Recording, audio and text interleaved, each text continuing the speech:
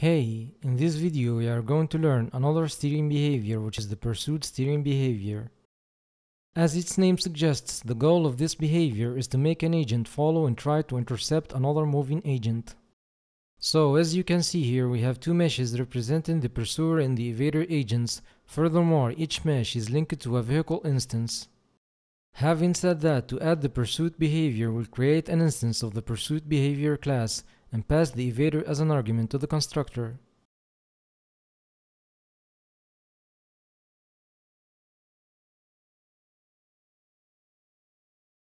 And then of course we'll add it to the pursuer steering property.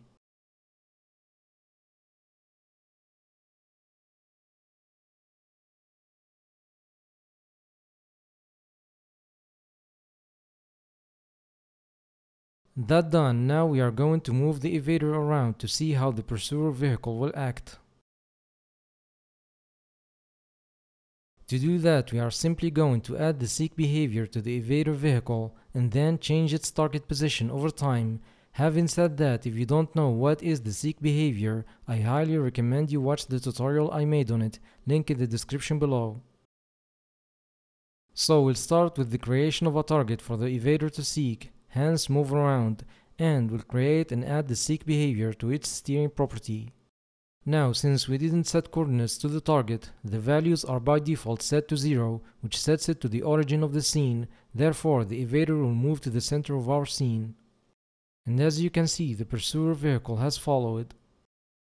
Now we can make the target move continuously in order to loop the pursuit. To do that, we'll simply use the time to change the x and z coordinates of the evader target, in addition to some math to set the values.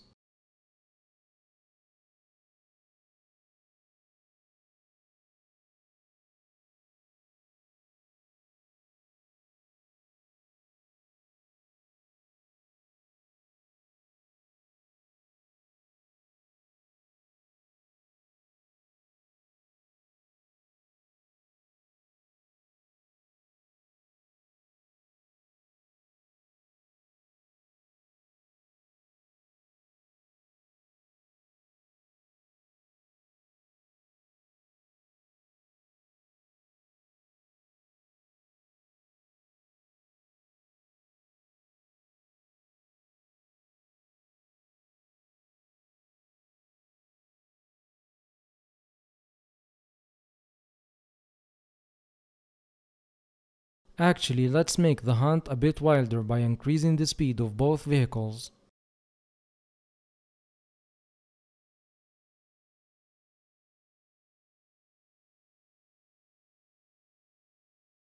Finally, as I said earlier, the main goal of this behavior is not to make the pursuer entity follow exactly the path of the evader, but to intercept it, and that by predicting where it will go, especially at certain points where the evader agent changes its direction.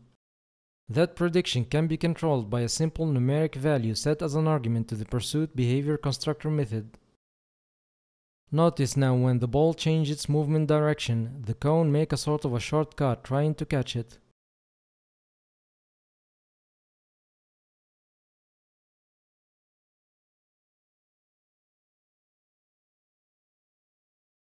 And this is it for this tutorial, so make sure to like and subscribe, and I will see you in the next one.